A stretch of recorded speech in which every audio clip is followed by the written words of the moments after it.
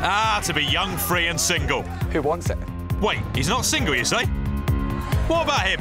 Would I be able to get your number, please? Well, at least they seem to be in a stable relationship. Hang on, she's not his girlfriend. What must his actual girlfriend think? You look like a compulsive liar and a cheat. You bet she's upset, which is why she secretly enrolled him in bad boyfriend school. You're here because you've been very naughty boys. That should go down well. I'll struggle to death for stuff like this. Do these relationships have a future? Being caught out by 14 different girls is a bit too much, isn't it? Probably. Find out in Tool Academy. Boyfriends Behaving Badly, 23rd of October on E4.